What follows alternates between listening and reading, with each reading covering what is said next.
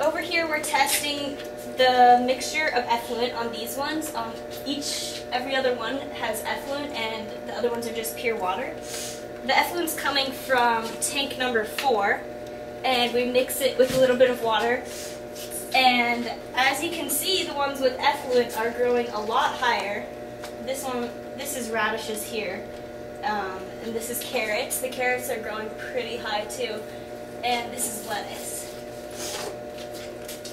Now, we started doing this because every time you feed the digesters, you have to take an equal amount of effluent out, and originally we were just dumping it down the drain.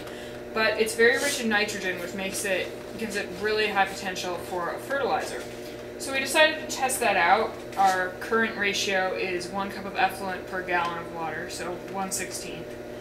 And so far it's been very effective. And should we tell them?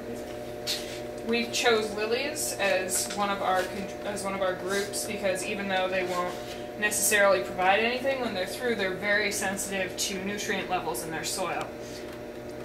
And those are also lilies, aren't they? Yeah.